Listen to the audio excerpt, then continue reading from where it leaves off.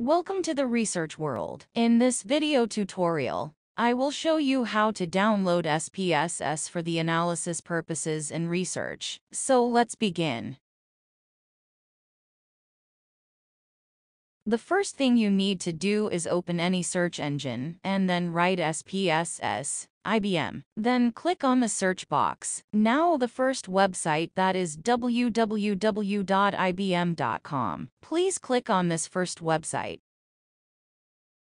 As the main window is opened up of the ibm.com, there are two options: buy SPSS statistics for now, and try SPSS statistics for free. So click on the second option, try it for free, and new window will be opened.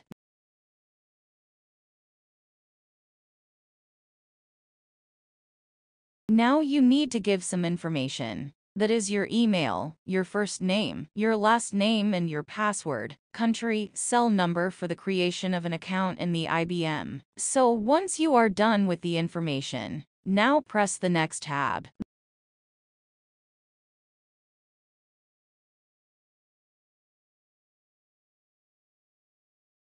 The IBM will first send verification email to your email. Open your email and copy the verification code sent to your email and paste it over here in the verification code box. Now, click on the Create Account option. Now wait for the IBM to create a profile for you. So once your IBM profile is opened at the IBM, it will send you again a new verification code.